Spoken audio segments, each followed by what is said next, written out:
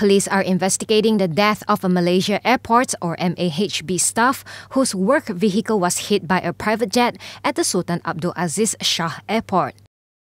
Inspector General of Police Tan Sri Mohamad Fuzi Harun said the pilot had given his statement to the police.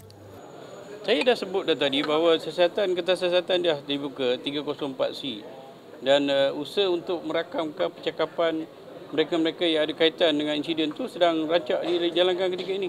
During the 3:15 a.m. incident on Monday, the jet collided with the MAHB vehicle, seriously injuring Mohamad Ruzaimi Iskandar Ahmad Razali. The vehicle was used to supervise the painting and electrical repairing work on the runway. Mohamad Ruzaimi passed away on Tuesday. The pilot claimed he had been cleared to land by the air traffic controller and that no notice was issued for maintenance work as required. The private jet belonging to Berjaya Air had 8 passengers on board when the incident happened. In a statement on Thursday, Berjaya Group Executive Chairman Tan Sri Vincent Tan announced a personal donation of 50,000 ringgit for Mohamad Ruzaimi's widow and stressed that Berjaya Air and the pilots were completely not at fault.